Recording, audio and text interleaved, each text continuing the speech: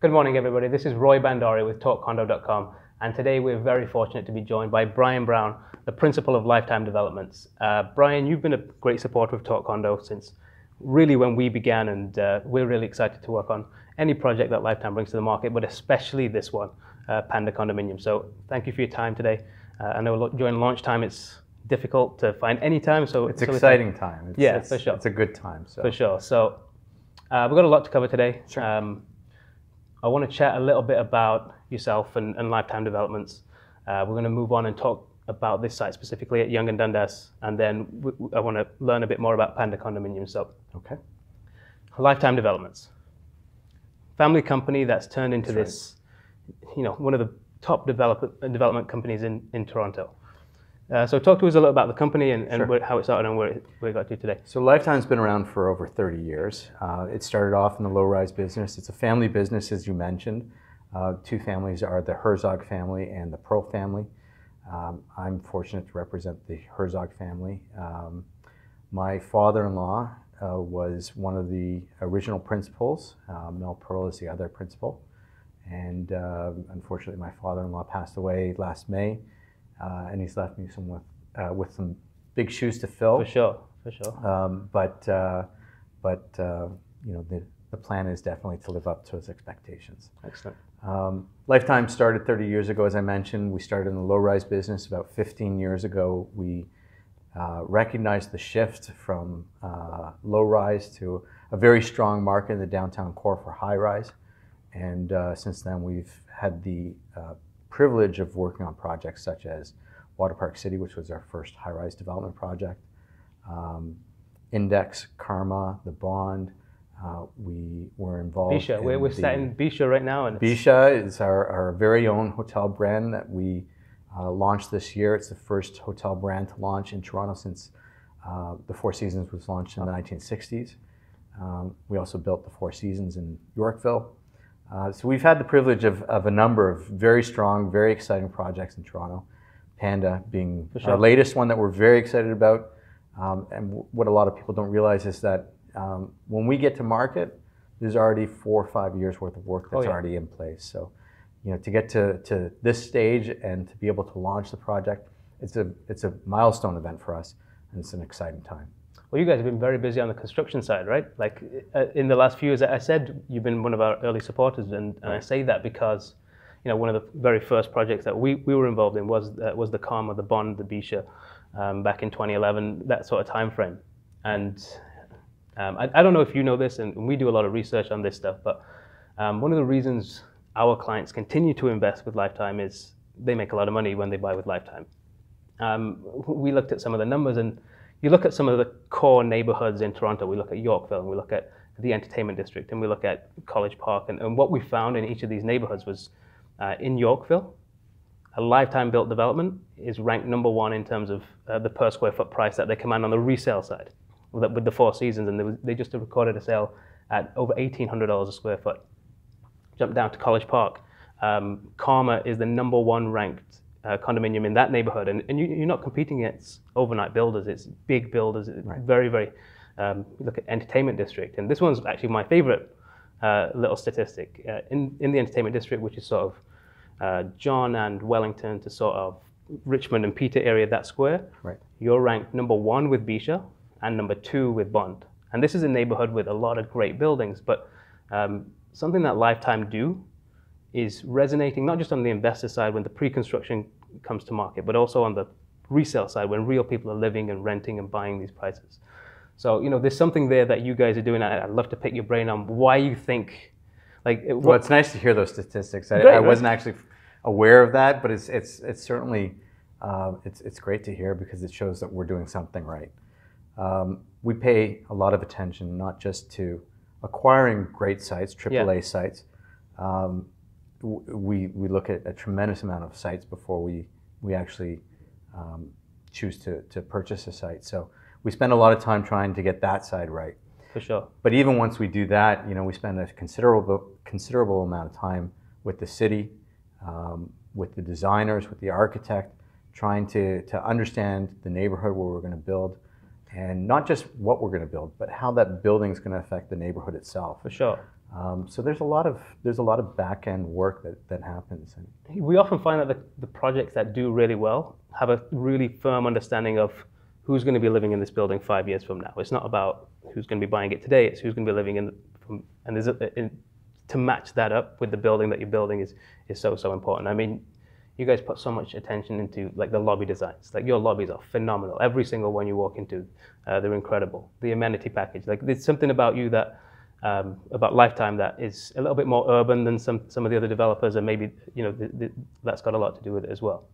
Well, the lobby to us is probably the most important feature of a building, because if we're selling units in a building, sure, and you could be in a building with 100 units, you could be in a building with 500 units, but for each of those people that buy one of those units, when their friends or family walk in the front door, that's the first expression first experience that they're gonna have.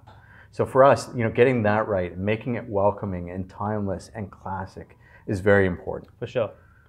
The other side of it is the amenity and the amenity package that we try to put together, and we try to do something different with every building. And it really depends on the market that we're in, the neighborhood that we're in, who we think is going to actually live in the building. Yeah.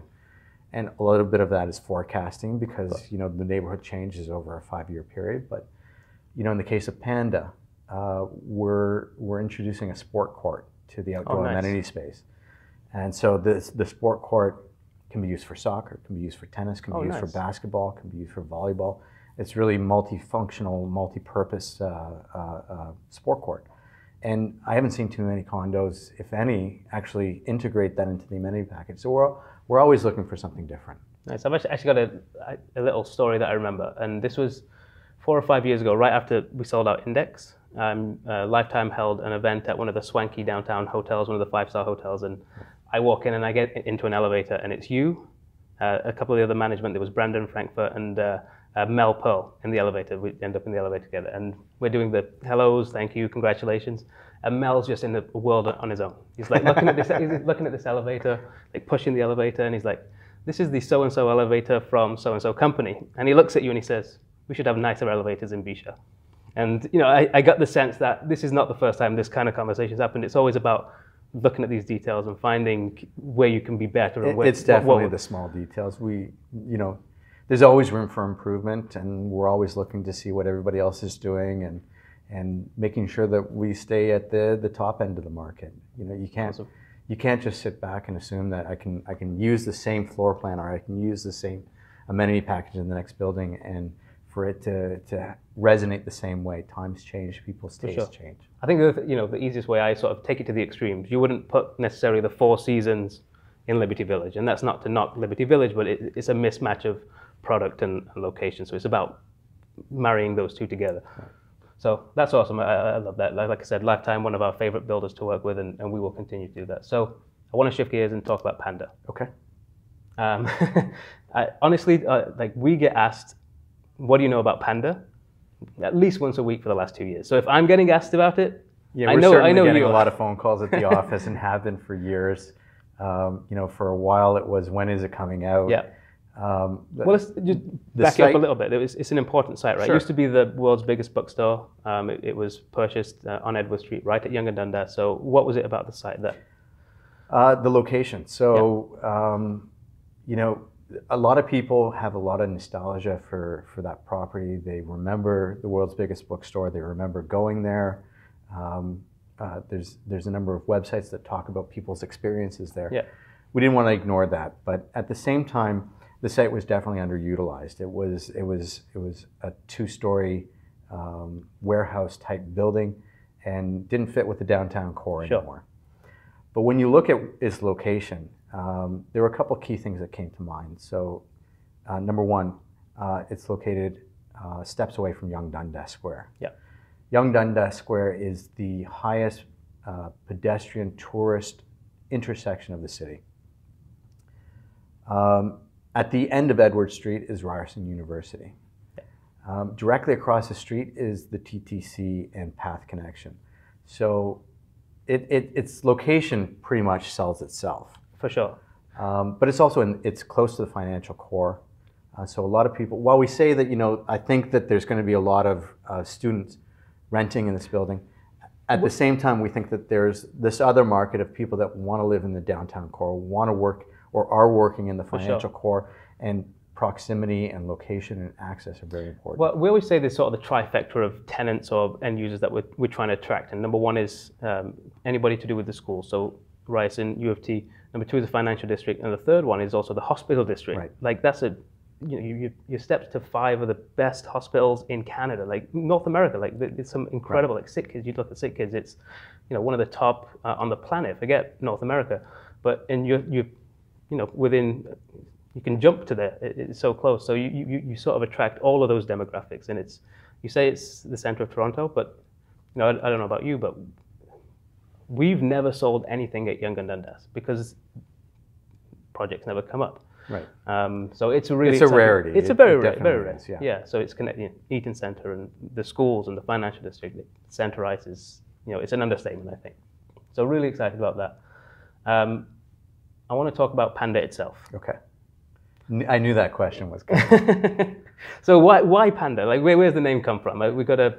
So the genesis of that name actually came from the architecture. Okay. What we have is a large property on a block. It takes up almost half of the block. So it was a large footprint. And in designing the building, what we wanted to do was make the building look like 2 buildings that are interconnected. Yeah. So we have a white building and we have a black building, and they're interconnected. And it started with that. And then we moved on to talking about doing something iconic on the block and making sure that this building really stood out from all the other buildings that are within that area, and something that would be recognized and known and remembered. And the panda obviously came to mind. It's an iconic animal. The moment I say panda, people think black and white. You're dressed like panda today. Intentionally. I'm not, but you definitely are. So it's one of those things where, if I say panda, you automatically think black and white, and we made that connection right away. And from a marketing perspective, it just spiraled after that. So for sure it did, yeah. So talk to us a little bit about the building. Yeah, give us sort of the height, the suite count, what to expect, and grade. Give us a sort of in a nutshell. So it's a 30-story building. There's a 4-story podium, which will have commercial and retail. Beautiful. We can definitely expect to see a nice restaurant on the main floor. You guys seem to have a knack for that, right? We do, yeah. We spend a lot of time making sure. There's your front door. Yeah. But there's also what everybody else expects or experiences along the street. And what we like to see in our building is the ground floor spill out into the street and have a connection with the street. There's a number of residential buildings that are just residential building, and when you walk by, there's nothing really to experience. So for us, I can't think of one building that we haven't done that doesn't have a mixed use application to it. We think it's really, really important. Like the life at the grade level, we put an extremely high importance on that when we're selecting condominiums and advising our clients. There's a big difference in exactly what you just said. Right. There's a huge difference in terms of the way you feel when you approach it, and the way the tenant feels when they approach it, and when the buyer feels when they approach it. When we started with Victory Condos, we leased that space to Charles Caboth and Hanif Harji, and they put in West Lodge and Patria. Index, we put in Boxcar Social. Yeah. So the ground floor is very important for us. It's not just a door, but it's also what it does for the street. For sure. So we've got retail and commercial on the first four floors. 4 floors. Then it's a 30-story building, including the podium. And there's 555 suites, and we have everything from studios to larger 3-bedroom units with terraces in some cases. Another area that is increasingly important because the buyers are getting very smart, but also the developers are getting very smart, is the floor plans. Good use of spaces and no funky shapes. I know this is an area that you guys spend a lot of time on. Is it anything you can talk about us on that front? Well, we know that use of space and efficiency of that space is very important.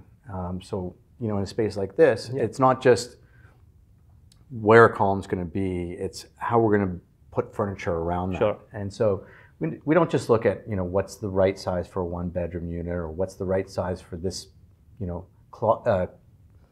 kitchen or a bedroom or how everything connects.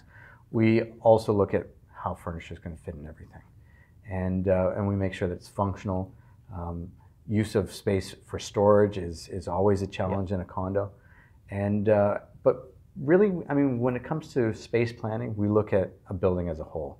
Right. We know that people are going to live in a unit, but that unit is just where they sleep, or where they store their stuff. Yeah. Where they entertain is really in the amenity space. For sure. So the amenity space becomes a very key component of our developments. So talk to us about the amenities. You mentioned you got the sports. I mentioned the sport cart. We have a significant size fitness facility.